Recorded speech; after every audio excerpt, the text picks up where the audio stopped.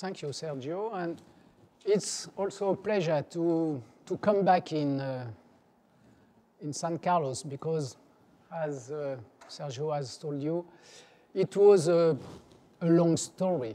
We have begun yesterday, and every time it's a pleasure to work with Brazilians, and I welcome Tony Marr during one year in 2013, and it was a great pleasure to work with him and to be here with you, and I thank you for your presence here. I am going to, before to speak about science, I am going to present very quickly the region of Po, which is a very small city compared with San Carlos, because we have only 50,000 inhabitants. And it is a city which is in the southwest of France, very close to Spain, close to the mountains, because between Spain and France we have the Pyrenees, and very close to Atlantic Ocean. That means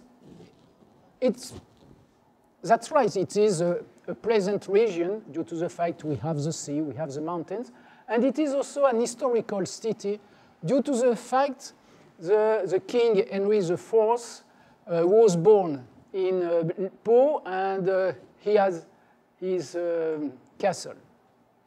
But it is not only an historical city, we have also, and you can ask Tony Marr, he has appreciated different wines, cooking with fatty liver, fatty duck. We have also some conserve of duck, cheese, and we have a special soup which is called garbure, and Tony has appreciated very different times. We have lunch together. And also it is a touristic region due to the fact we have the Pays Basque with its specific houses. We have also the sanctuary of Blessed Virgin Mary, who has appeared to two shepherds in his grotto, and we have also some grottos with different rivers and so on.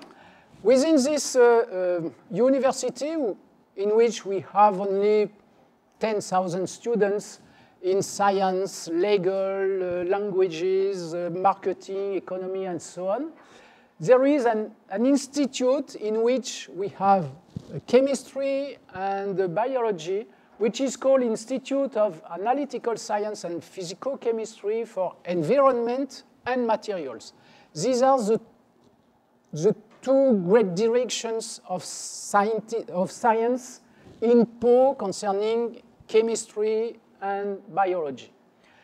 In this institute, we have more or less 200 people, 120 permanent staff, and 100 non-permanent between PhD students, postdocs, and so on. This institute is divided in 4 groups, and one of them is a group which is dedicated for physical chemistry with expertise in theoretical chemistry and reactivity. In the first subgroup, and another subgroup has competence in materials, surfaces, and interfaces, concerning more specially the photoactive materials and materials for energy. A second one is dedicated to, in fact, analytical techniques, either for environment or biochemistry, and it is very specialized in speciation of metals and metalloids in biological media and environment.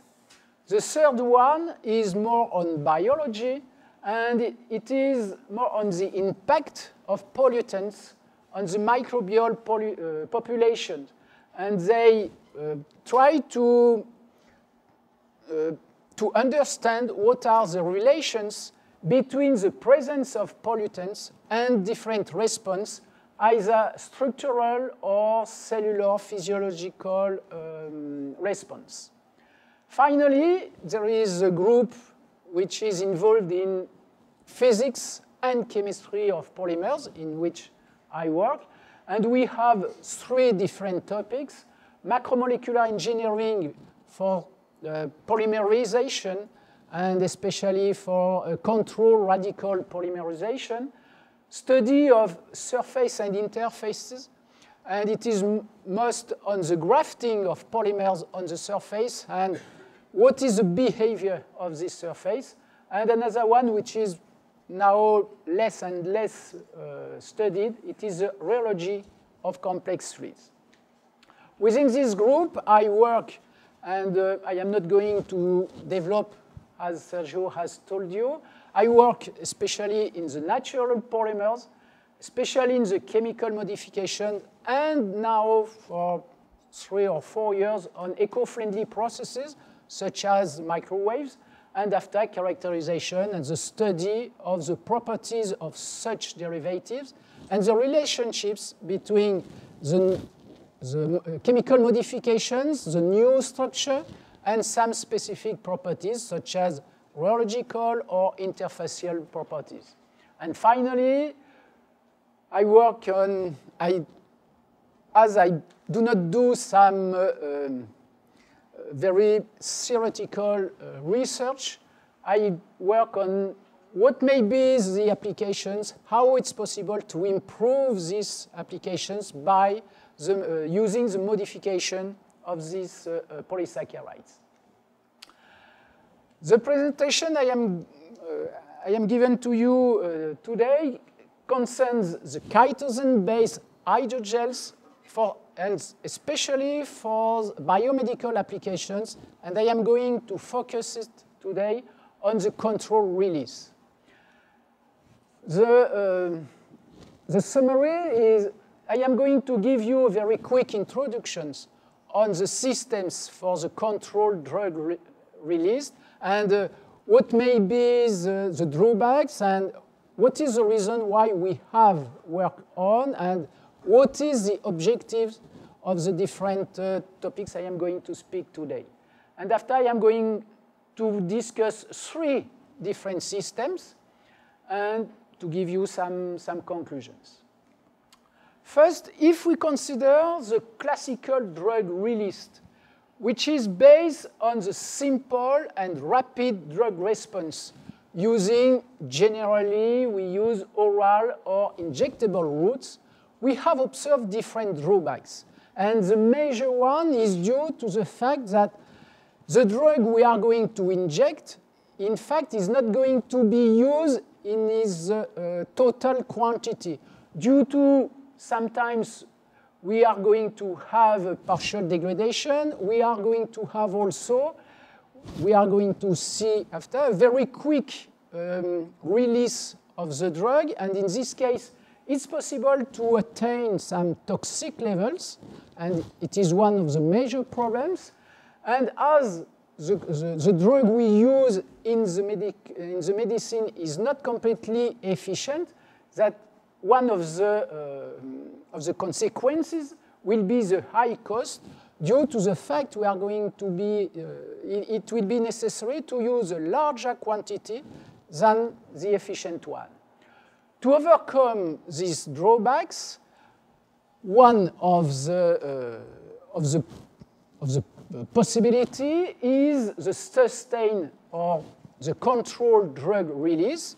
And within the different systems, we may use the particulate systems. The objective of this control or sustained drug release is to keep the drug concentration within the therapeutic level, and if possible, to have a constant concentration of the drug within the human body without any increase of this concentration larger than the toxicity level, because in this case we are in the lethal domain, and also to have concentration which is larger than the efficient level. And using such particulate systems, the objective is also to be able to have targeting.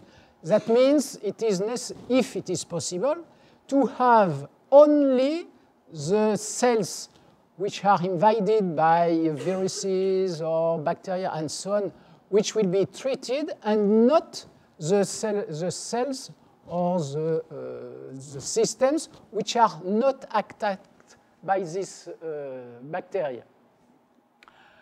For this, we have two types of concepts. Either the immobilization of the drug on the polymer, and generally we use a chemical bonding, a covalent chemical bonding, and using also a spacer to have a better accessibility of the drug to the systems. The other one, it is what we have discussed today, is to encapsulate the drug either in a capsule. That means we have a membrane, and within this membrane we have a solution or something else with the drug which is present, but without any other polymer or something like that. Or we may use some particles. That means we have solid systems in which we have blend of the drug and the polymer inside this sphere. And we are going to discuss during this presentation only this type of system. To be able to have capsules or spheres, generally we use hydrogels.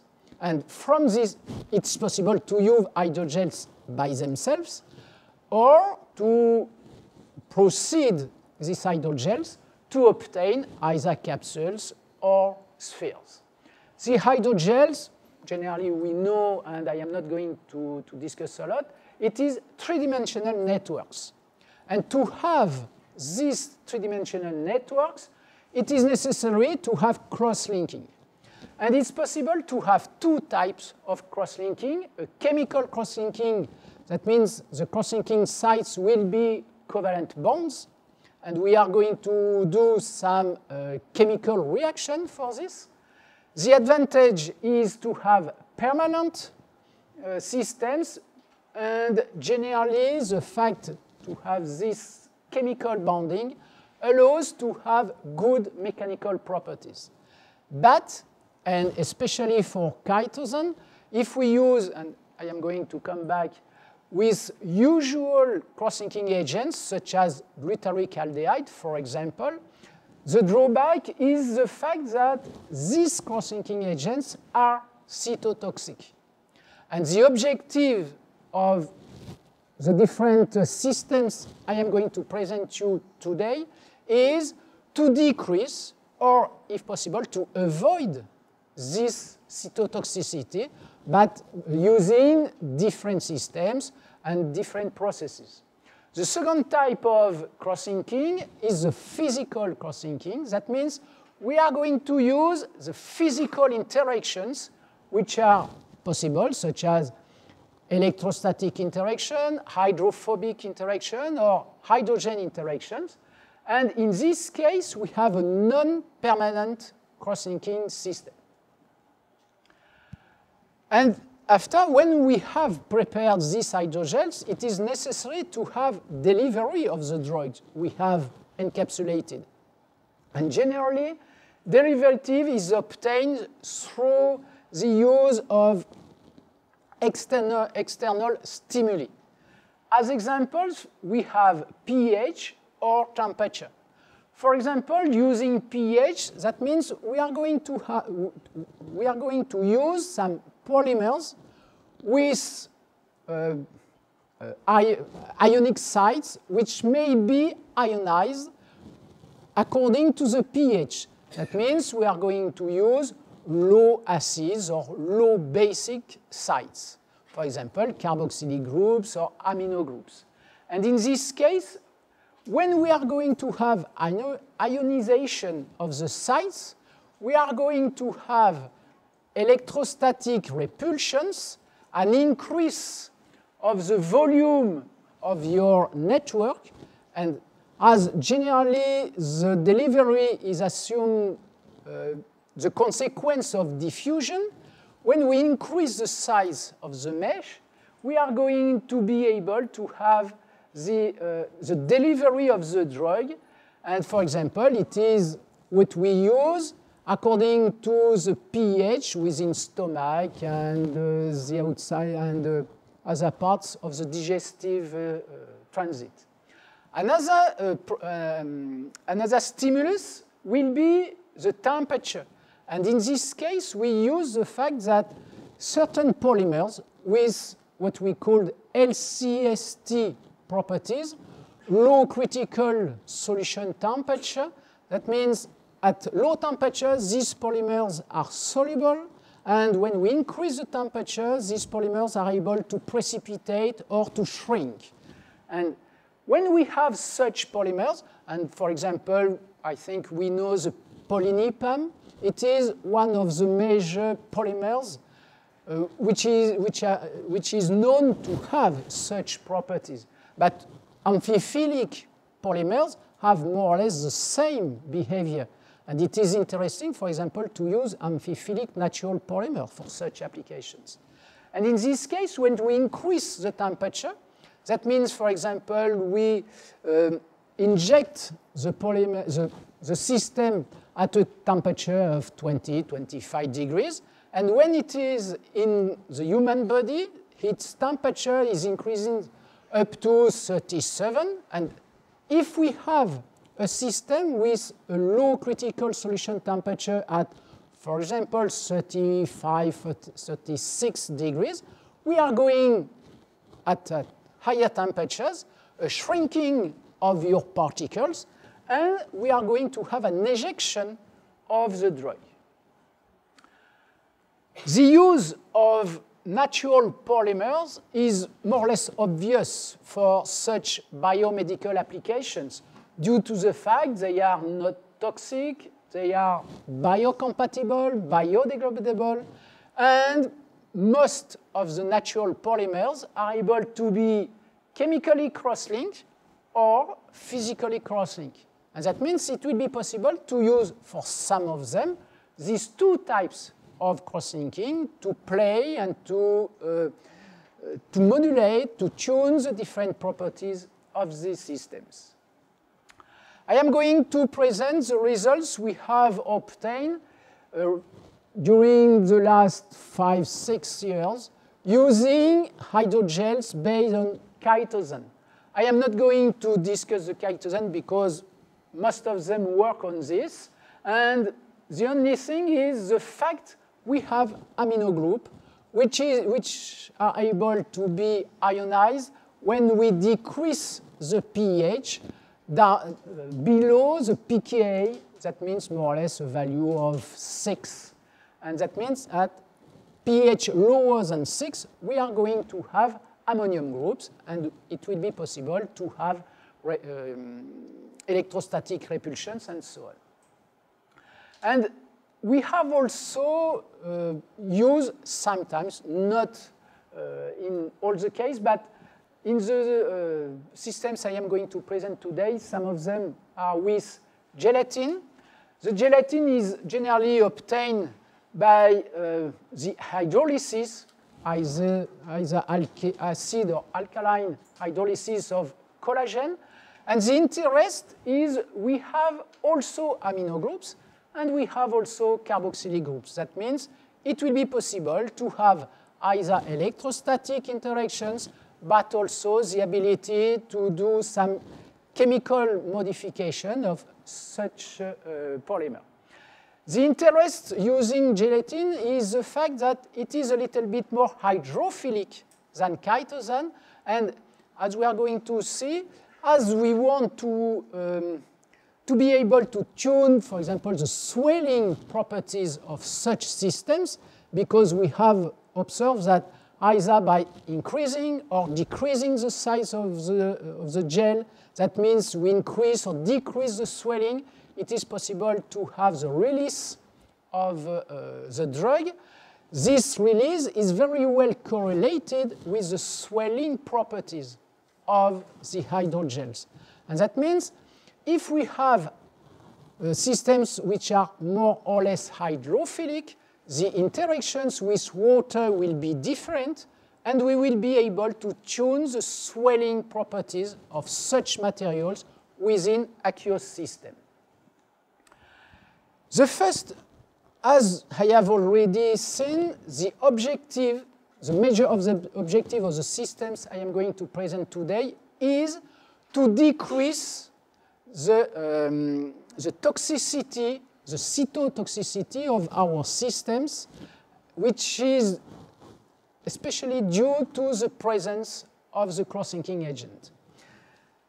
The first strategy to decrease this cytotoxicity, that means the use of such covalent cross-linking agent, is what we have called the double cross-linking systems.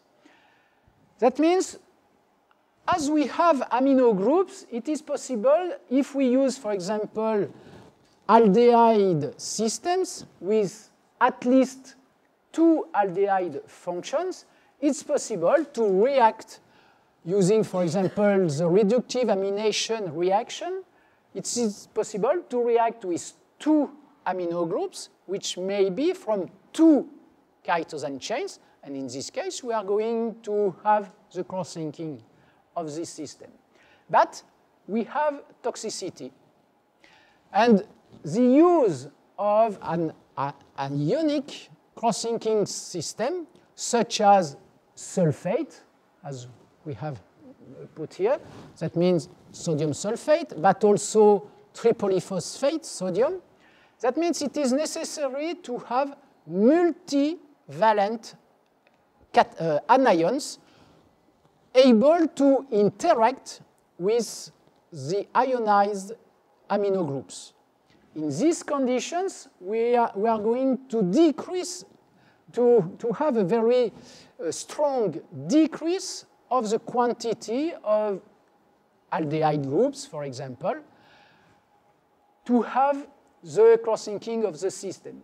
But it is, with this type of ionic cross-linking, it is necessary to have a minimal content of covalent cross-linking agent to have sufficient mechanical properties for the capsules or the spheres. The ionic cross-linking is responsible of lack of stability or storage problems due to this lack of mechanical properties, and that's the reason why it is necessary to have the double cross-linking. To give you an idea of the system, it is a complex system due to the fact we are going to have, as polymers, chitosan at least, by perhaps in this case, chitosan and gelatin. In acid environments, that means we are going to have amino groups which are protonated. We are going to have interactions with sulfate for the problem for ionic cross-linking, and chemical reaction with glutaric aldehyde, for example. And we are going to have here a system in which you are going 2 types of polymers and 2 types of cross-linking agents. According to the process we are going to use to prepare such system, that means as only a mixture of the polymers and the different cross-linking agents, we are going to have hydrogels. If you use, for example, reverse emulsion cross-linking process, we are going to have some particles. And if we have double emulsion systems, it's possible also to have some capsules. That means according to the process, according to the applications you want, it is possible to have different topologies for your materials. As an example, to prepare nanoparticles, we begin to prepare a reverse emulsions. That means a water solution within, here it is a system with toluene and surfactant. We prepare the emulsion, and then if we prepare the particles, we begin with the ionic cross-linking, which is practically instantaneous, and then we are going to do the covalent cross-linking reaction. But for example, if we want to prepare the hydrogels, we prefer to begin with the covalent cross-linking reaction due to the fact to have a minimal mechanical properties, and then we are going to do the ionic cross-linking. In general, it is not necessary to have a large amount of covalent cross-linking. We have observed that even with 10% of amino groups which are covalently cross-linked, it is enough to have sufficient mechanical properties.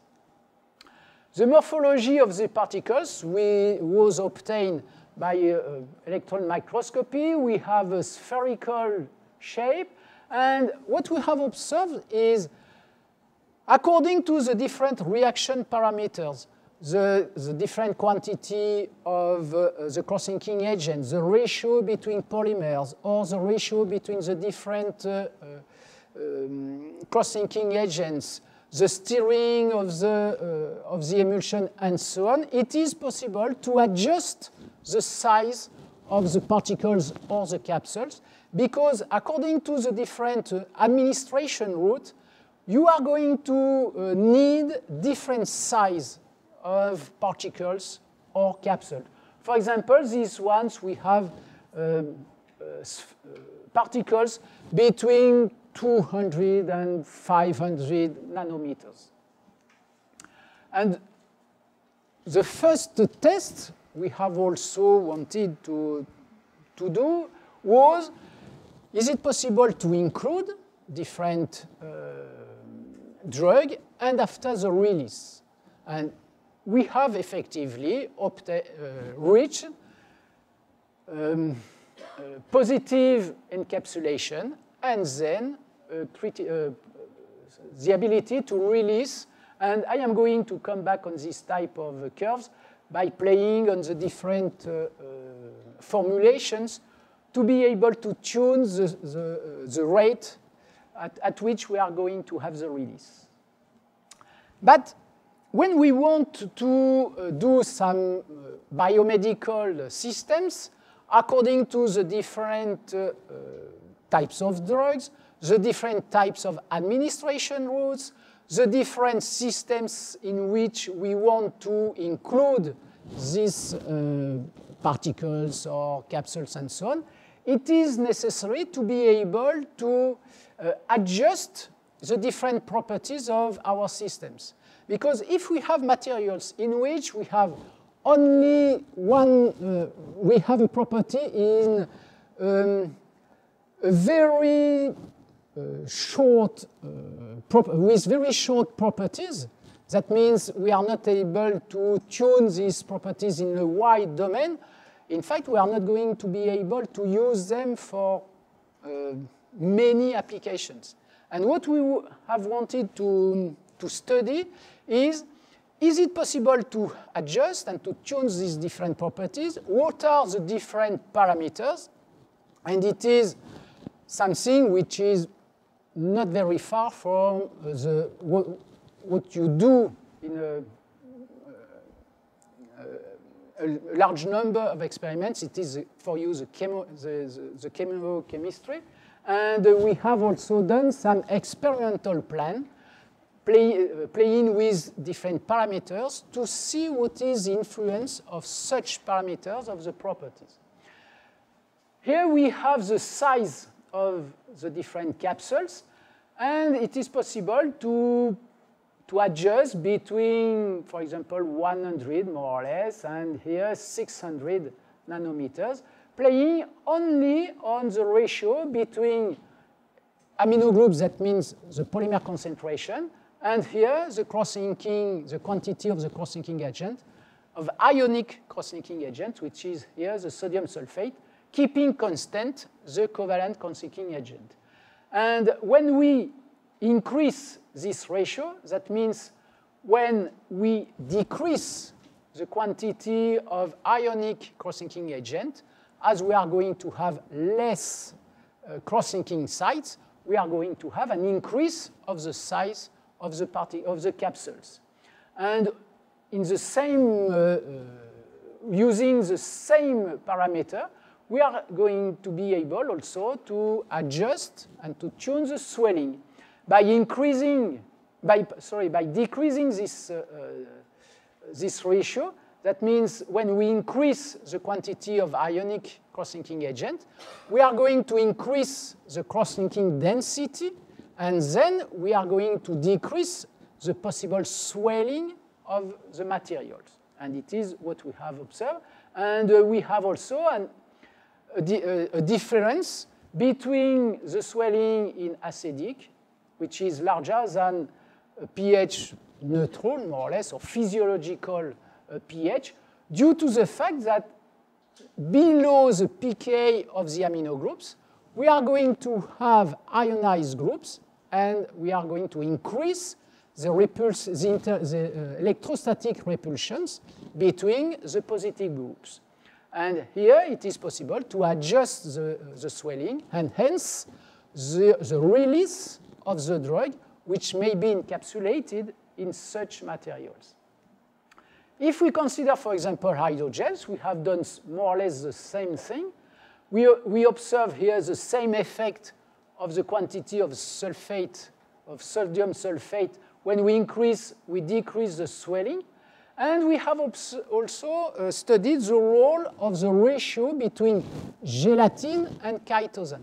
We have observed that when we increase this ratio, we increase the swelling. And the swelling was in aqueous solutions. And this increase was related with the hydrophily we have increased with the use of the gelatin compared with a certain hydrophobicity of the chitosan due to the presence of N-acetyl groups. What we observe is when we have ratio larger than 4, we observe a decrease. And at that time, we have no answer for this decrease of the swelling when we increase the quantity of the gelatin. And as a consequence, we have, as we have said, that we have a relation between the release capacity of the material and the swelling capacity of this material. We have exactly the same type of figures. We decrease the release of the drug when we increase the sodium sulfate content. That means we increase the cross-linking. And we also increase this release when we increase the gelatin content. And after, we observe also a small decrease when we consider the caffeine. As we have told at the beginning, we have some also, if it was possible, to have targeting of such materials. Here we have labeled these particles with fluorescein, and using confocal microscopy, we have observed the different biodistribution of such particles within the heart, within lung, and liver, as we have wanted to have a specific delivery within this organ. And we observe effectively that we have a specific, a major distribution of such particle within liver. And we have done different type of administration, intravenous or intraperitoneal. We have, finally, we have tested such systems with double cross-linking systems for two applications. First, it was antitumoral applications because we have worked with organic chemical scientists which have prepared the specific antitumoral chemicals, and we have incorporated this chemical within our systems, and we have studied its influence on implanted Guerin's carcinoma within rats. And on the control, for the control rats, we have observed a very quick increase in volume of the tumors, which is followed by ulceration and then dissemination. When we have incorporated our systems and we have injected such a systems within the tumor, we have observed that the tumor is, the increase in volume of the tumor has decreased a lot, even in quantity and in kinetics. And moreover, we have observed the ulceration of the tumor only for 50% of the rats, and the dissemination of the tumors only on 10 or 20% of rats. That means we have improved the treatment with either the use of this new chemical, and also it is possible to use such double cross-linking systems for such application. And when we want to observe the different tissues which are very close to the tumor, we have not observed any necrosis of the tissues. Another applications was the ophthalmic applications, because one of the problems for ophthalmic applications is the fact of the biodisponibility of the drug due to the fact we have the eye which are who move very often, and the interest of using chitosan for such applications is the mucoadhesivity of the chitosan. And in this case, we are going to have, when you use hydrogels or particles with chitosan, we are going to keep the chitosan particles at the surface of the eye, and it will be possible due to temperature, because we have also here some collapse of the system. We have observed that we have administrated the particles using a syringe, and the first thing we have to observe is we have no adverse reaction when we apply these particles at the surface of the eye. And then we have here treated some congestion, and we observe a decrease of this congestion even after, because here we are after 10 minutes. After 10 minutes, we have a very sharp decrease in the red color of the eye. And we have demonstrated with such applications that it is possible to use double cross-link systems, because we have also tested the cytotoxicity and so on for these biomedical applications. The second concept, strategy, is in this case to avoid the use of organic systems, such as glutaric aldehyde. It's possible, as it is done here, for example, to use genipine, and in this case you are going to have covalent cross-linking using a natural cross-linking system. But here I am going to present the use of a natural cross-linking agent, which is the tannic acid, which is a natural non-toxic polyphenol, which is obtained during secondary metabolism of different systems, such as tea, coffee, and so on. This tannic acid has also some pharmaceutical or biomedical properties, and it may be possible to use them for such properties. But it was not our goal today. The interest of this polyphenol is, as we have a large number of hydroxyl groups, it is possible to have some hydrogen interactions with amino or carboxylic or hydroxylic groups within chitosan, gelatin, or here also with polyvinyl alcohol. In this type of systems, we have only physical cross-linking, but as we have a large number of hydrogen interactions which are possible in these systems, we have observed interesting mechanical properties only with this type of natural cross-linking agent. After we mix the polymer solution with tannic acid, and after evaporation of the aqueous solvent, it is possible to have, with time, a film with correct mechanical properties. And we have observed the morphology of these films, which depend upon the ratio between chitosan and tannic acid. When we have a large content in tannic acid, we are going to have a rigid system. And in this case, we are not going to have a large flexibility of the chitosan chains. And we are going to have a stiff conformations, which is observed with a non-smooth, ruggous surface.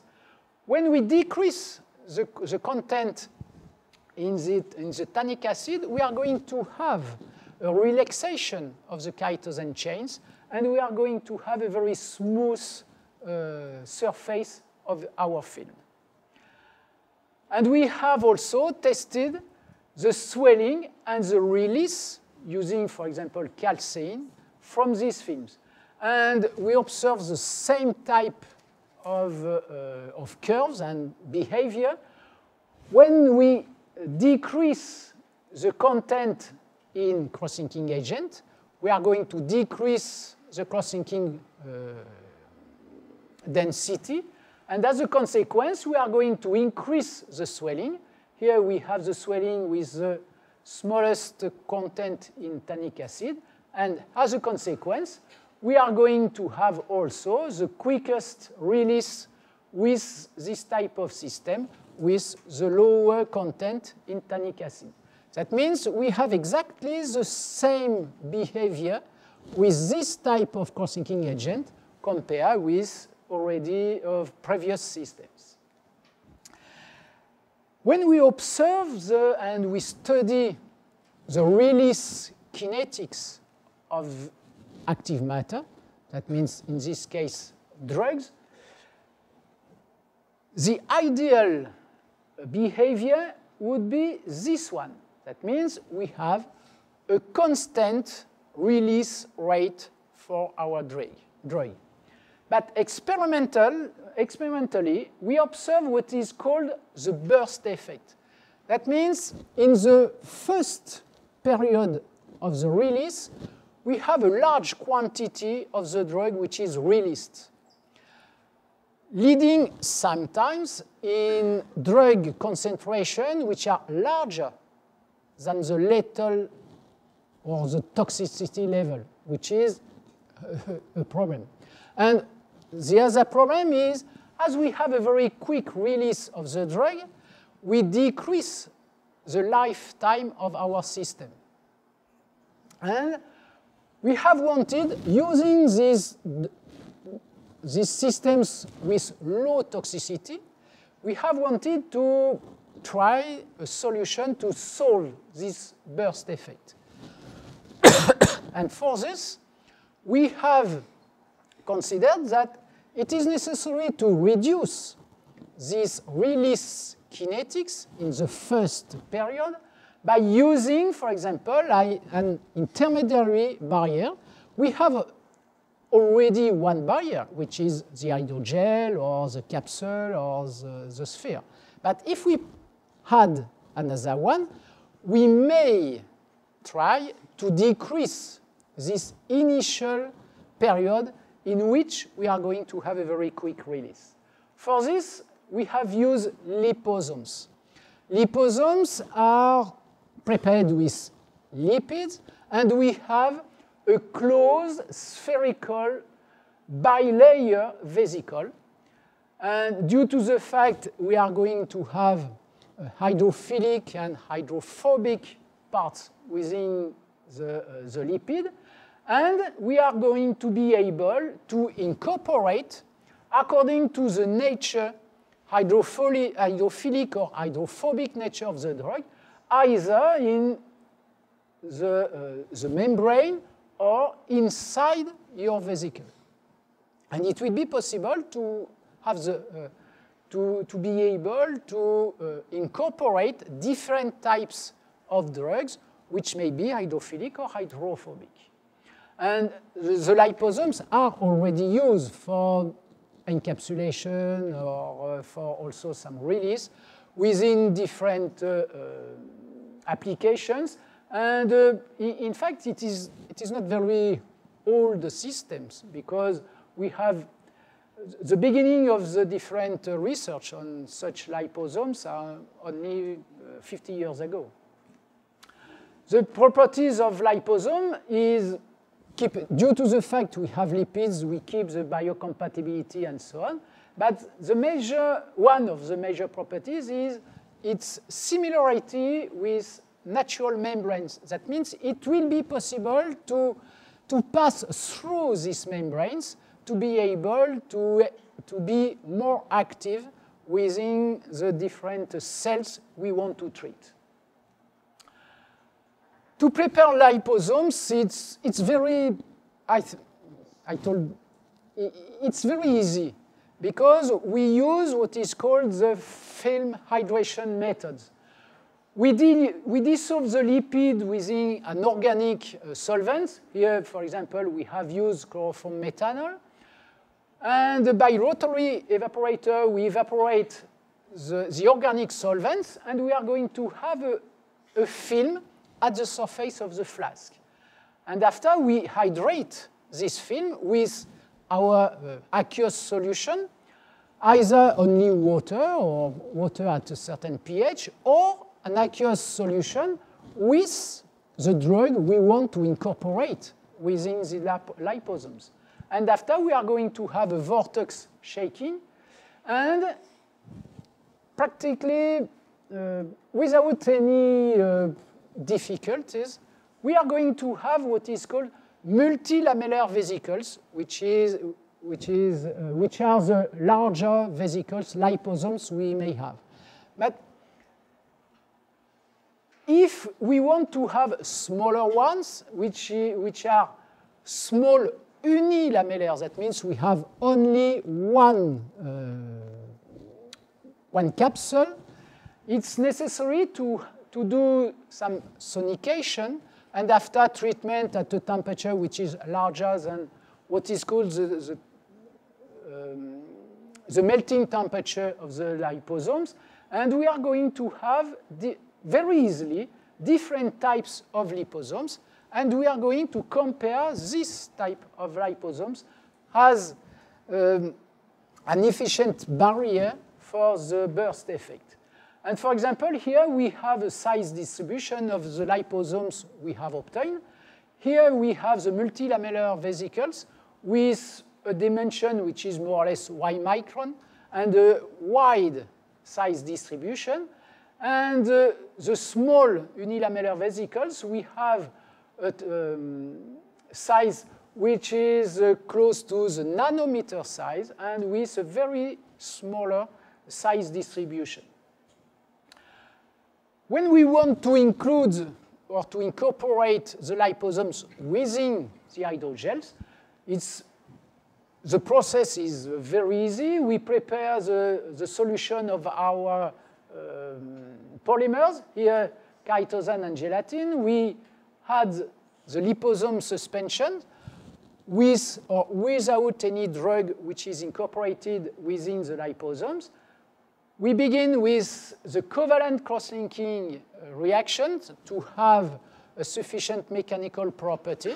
And in this case, it is necessary to cross-link at maximum 10% of the amino group. And then we put the different particles we have within here a sulfate, sodium sulfate solution, but we have also done with sodium tripolyphosphate. And we are going to have a complex system in which we have the polymers, the cross-linking agents, the liposomes. The first thing we have studied is the ability to have an homogeneous distribution of such liposomes within the hydrogels. Because if we have separation, phase separation, we are not going to have any interest in using in biomedical applications. We have entrapped rhodamine B within the liposomes, and we have observed our hydrogels using confocal microscopy. Without any liposomes, we have a black surface. And when we have the liposomes, we have approximatively an homogeneous repartition of such liposomes, which are in red, within our hydrogels. And it is the first objectives we want. And after, we have tested the release, in this case it was calcein, within these systems in which we have chitosan, gelatin, and liposomes. First, we observe, and it is what I have shown previously, we have observed the role of the different formulation on the capacity of release of this calcein. And we observe that when we decrease the quantity of the ionic cross-linking agent, we decrease the cross-linking density, and hence we increase the swelling, and we increase the kinetics of the release of the calcein. But in any case, we have, without any liposomes, we observe a burst effect. When we use the liposome systems, we have prepared different systems. Here with sulfate cross-linking agent, here tripolyphosphate. We have glutaric aldehyde and mixture of chitosan and gelatin. First, we have wanted to study the role of the cross-linking agent. Here, sulfate, here, tripolyphosphate. And what we observe, even if we do not see here, we have 10, 20, and here we have 10 here. That means with the tripolyphosphate cross-linking agent, we have a decrease in the release of the calcein. We have interpreted this phenomenon due to the fact with the tripolyphosphate, for which we have 5 possible cross-linking sites. With sulfate, we have only 2. And in this case, with tripolyphosphate, we increase the cross-linking density. And as a consequence, and we have observed this, we decrease the swelling. And as a consequence, we decrease the release of the drug. As a consequence, it's according to the kinetics and the quantity we want to release, it's possible to choose the system, the cross-linking system. The second thing we want to study was the role of the type of liposomes, either the multilamellar or the unilamellar, the large liposomes or the small liposomes. The large liposomes, we have observed that they are much more stable than the smaller liposomes. But we observe a larger quantity which is released with multilamellar large liposomes compared with the smaller one. And at the beginning, we have not understood why we have this difference, because as the larger liposomes were more stable, we wait to have a larger quantity which is released with smaller liposomes. But when we have studied the role of the size and so on, due to the difference of the size we have seen previously, with the size between 1 micrometer and 1 nanometer, the volume of the large liposomes is 1,000 larger than the volume of this one. And as a consequence, the quantity of the drug we have incorporated is much more larger within larger liposomes. That means if we have only one liposome which is released, we have a large quantity of drug which is released in the same time compared with the smaller ones. That's the reason why we have observed such discrepancy in the quantity of drug released. Finally, to have a synthesis and a summary of what we have observed, here you have the release kinetics of the gels without any liposomes. And we observe a very sharp increase in the release with the burst effect. When we have liposomes, we do not observe this burst release. We have the ideal kinetic behavior we have wanted at the beginning. That means we have here a constant kinetics rate, and after we have a constant value of the quantity which is released. Here with the larger liposome, we observe after 15 days a second increase in the release. It is only due to the stability of the large liposomes, which are able, even within the gels, they are able to be destabilized, and then we have a supplementary release of the drug. But after we have tried to avoid this behavior. As conclusions, I have tried to show you that it is possible with natural polymers, and in this case with chitosan, or other polymers which are very close to chitosan, it is possible to prepare different types of biomaterials according to their topology, and it's possible to prepare them with low or absolutely no toxicity due to the cross-linking systems. It is possible to tune, to adjust the characteristics of such drug delivery systems, and it's possible for this to play on the morphology, the chemical composition, that means the formulation, the different ratio between polymer and cross-linking agents, and also when we use liposomes on the size of the vesicles.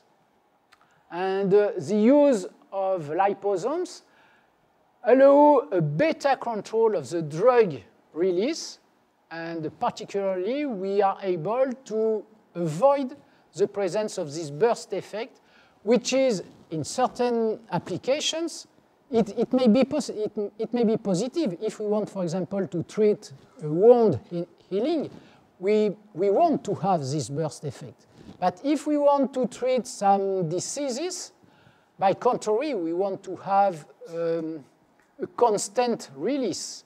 And according to the use or not of liposomes, it's possible to play with these different biomaterials and with these different systems.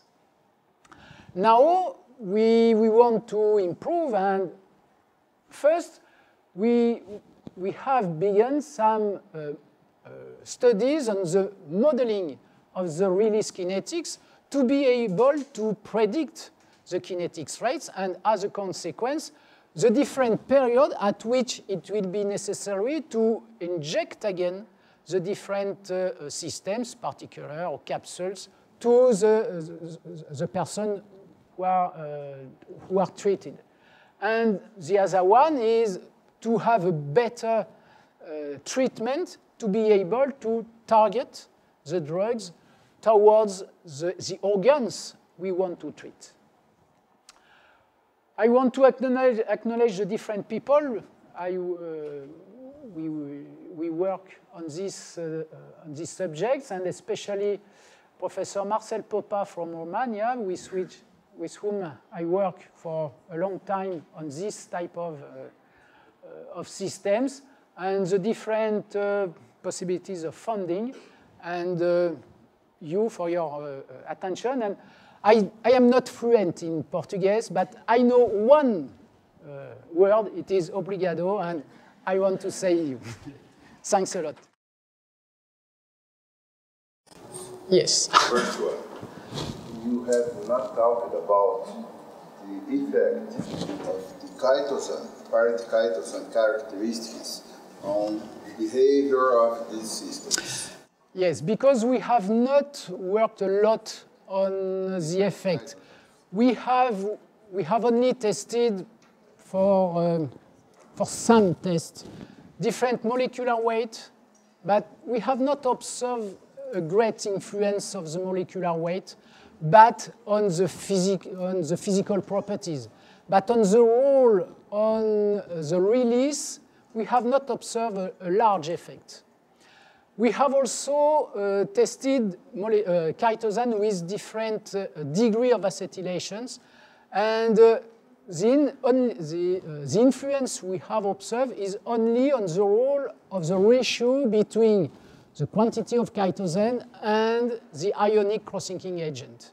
It is more or less the major influence we have observed, but it's not very difficult to adjust after considering different molecular weight and different degree of acetylation to have the behavior we want for... You agree that these two parameters absolutely right.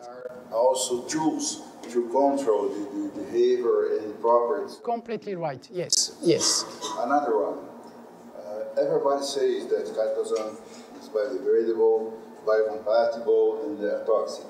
But after doing cross-linking, covalent or ionic cross-linking, would you say that the system is yet biocompatible and toxic? Mm-hmm. Do you? Yeah, we have, on all the systems we have used for biomedical applications, for example, for ophthalmic and so on, we have tested the cytotoxicity, absolutely, and we have not observed any cytotoxicity. We measure what is called the DL50, and all the data we have allow to put these systems in the no toxic systems. Even when you use it toluene? Yeah, because Okay. Yeah, it is necessary. It is necessary to have a good purification step, and honestly, we are not sure to have eliminated all the toluene, but we have not observed any cytotoxicity. But you are right, it is something which is very important to study. Yeah, Professor, thank you for your very nice talk. So I got 2 questions about the in vivo tests of the delivery of adrenaline in the eye. So you said that the trigger for the release to start is a difference in temperature. Is it a difference in temperature between storage temperature and the temperature in the eye? Yes, because what we have observed is to have the delivery of the system of the drug, it is necessary, in general, to have an external stimulus. And for such systems, we have used either chitosan alone, and we have observed some delivery, but also we have tested also the fact to have within our system some low critical solution temperature polymer, which is, for example, grafted on the chitosan. We have, for example, used either polynipam, or we have also tested amphiphilic chitosan. And in this case, when we are able to tune the solution, the LCST of our system at a temperature which is close to 37. For example, polynippam has alone has a temperature at 32 centigrade degrees. When it is grafted, we have a small increase, but it is still 35. That means when we have at room temperature, we are below. Generally, perhaps not in Brazil, but no. But if we keep, for example, in refrigerator and so on, we have no problem. And when we put the capsule or the particles at the surface of the eye, the temperature is going to increase. And when we arrive at 37, we have a shrinkage of the particles, and we are going to have a release of the drug. And it is one of the stimulus which is used generally either for outside or at the surface of the body, because if we have some gastric treatment, generally we prefer to play with the pH of the stomach and so on. And a second question still about this system is just a curiosity. I'm sure you have run a control measurement where you apply adrenaline, free adrenaline in the eye. What happens in that case? Okay, the adrenaline is a drug which is known to be vasoconstrictor. That means it is something which is used for treating such congestion. But if we put directly, it is necessary to be very careful with the concentration, because it is very efficient, and if we put directly, I think there will be some problems. We have not tried, because we have worked with doctors, and they have told us, no. It is absolutely necessary to have the adrenaline which is within particles or films or something like that. But we have tested adrenaline with other polymers, which is not chitosan, which is generally used as polyvinyl alcohol and so on. And we have observed that it is much less efficient due to the fact we have not the mucoadhesivity, the mucoadhesion of chitosan. That means it is possible to keep these particles during a long time on the surface of the eye, and as a consequence, we are going to have a treatment. We may have a smaller concentration of adrenaline, or the problems or the systems we put on the eye, compared with polyvinyl alcohol, because in this case, after 1 or 2 minutes, we have no more particles at the surface of the eye. With chitosan, we keep such particles during 1 hour without any problem.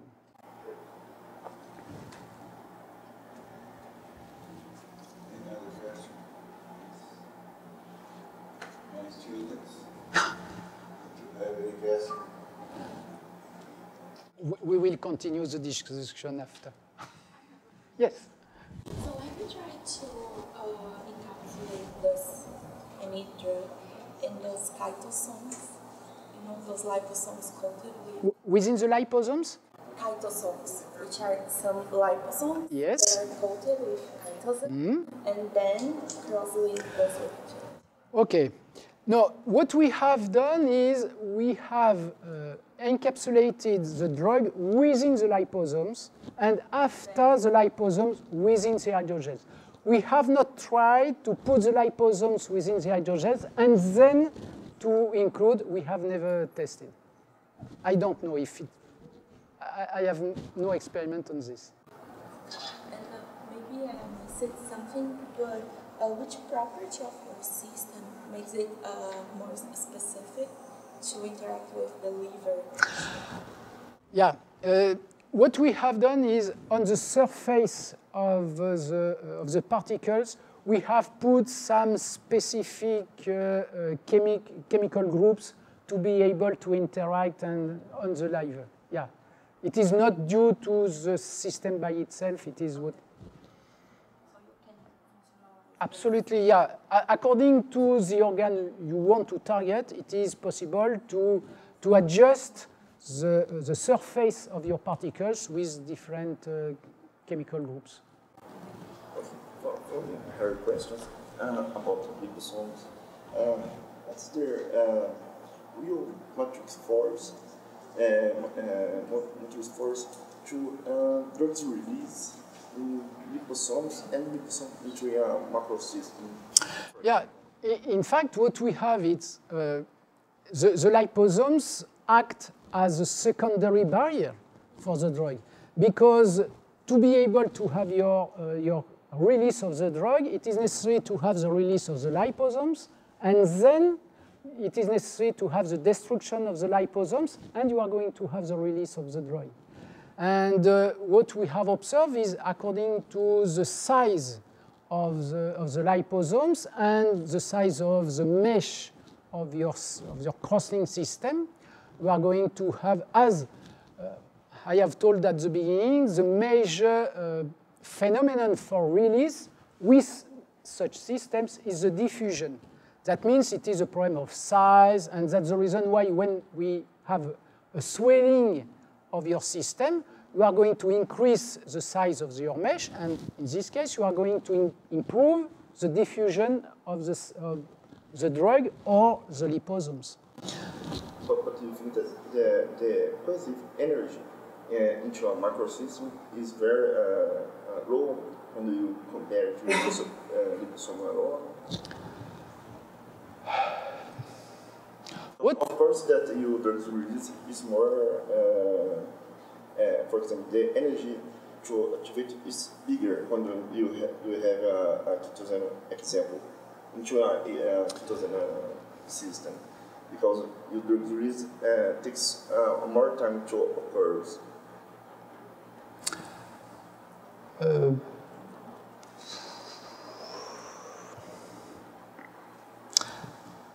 I don't know. I have not the answer. Very honestly, I have not the answer, because we have, no, I cannot answer because I have no scientific reasons to say yes or not.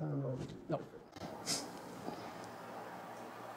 Jacques, most people in the literature say that to develop such systems as this you have shown to us, it's important to design the system according to the structural characteristics and physical characteristics of the drugs. And now you talk to us about chitosan. What about different chitosan derivatives to attend to this target? Yes, the interest of chitosan is we have the amino groups, and it is possible to do specific reactions on this amino group compared with cellulose, for which we have the hydroxyl group, and it is possible to do such reactions, but with amino group it is easier to control very strictly the structure of your polymer. For example, if you do a reaction with cellulose or only with sugars, we do not know exactly on which type of hydroxyl groups you are going to have the modification. When with chitosan, if we choose, and we have a large quantity of reactions which are specific of the amino group, and in this case, you have only the modification of such group. And if you want to prepare some polymers or materials for biomedical applications, it is very important to give the commission which is able to study the toxicity and so on. It is very important to give the exact structure of your polymer. And in this case, we are able to say, okay, we have the reaction on the amino group, and by NMR or other techniques, it is possible to say, okay, we have 10%, 15%, 5% of amino groups which are modified. And it is one of the interests of chitosan. And to adjust the system to the type of drug, in fact, we have two types, hydrophilic and hydrophobic. Hydrophilic, okay, there will be no problem due to the fact chitosan, even if we want to improve the hydrophilicity with gelatin, it is more for swelling. But by itself, it is hydrophilic polymer. If we want to include hydrophobic polymer, drug, it's very easy to modify the chitosan, for example, with reductive amination by reacting aldehyde on the amino group, and it is possible to have amphiphilic chitosan, and in this case, we can include some hydrophobic drug. We have tested, and we have no... Talking about hydrophobic and hydrophilic drugs. What about high molecular weight drugs? And in this case, is it interesting to have high molecular weight chitosan? I don't know. We have not... Yeah, sure. We have not tested large molecular weight drugs. We have only tested, for example, calcine, caffeine, cefuroxime, and so on, but no large molecule. Insulin. It's very important. Yeah, we have not tested. Yeah, you are right, but we have... What do you think about that? Would it be interesting to use high molecular weight chitosan to encapsulate such high molecular weight drugs? Yeah, but in this case, I think in this case, it may be possible to decrease a little bit the cross-linking density, and you are going to have a gel which is much more flexible, to have a large molecular weight drug which is able to diffuse through the gel. I think after you... My first answer would be, we may improve your system by decreasing the cross-linking density. But I have never tested. That means I have no experiment on effectively the role of... no problem.